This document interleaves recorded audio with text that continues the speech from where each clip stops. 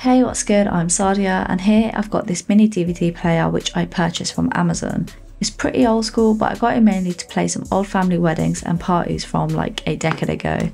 So let's get it unboxed. First up, you get a user manual, pretty standard.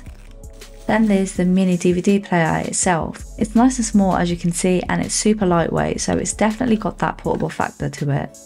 On its side are all of the inputs and outputs.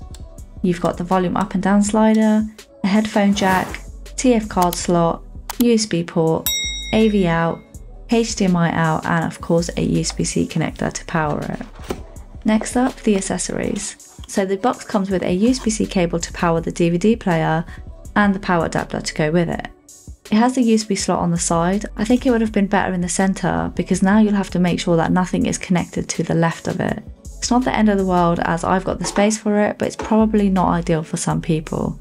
Then you've got the RCA cables, which you don't even really need to connect to older traditional TVs. I've got a smart TV, so I won't be using this, but it's there if you need it. You can control the DVD player using the remote control that's supplied. It's nice and light and the buttons are really soft, so it's nice and quiet.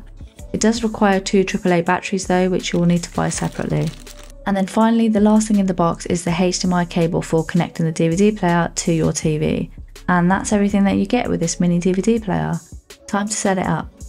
So let's connect the USB cable to the power adapter and plug that in, just like that.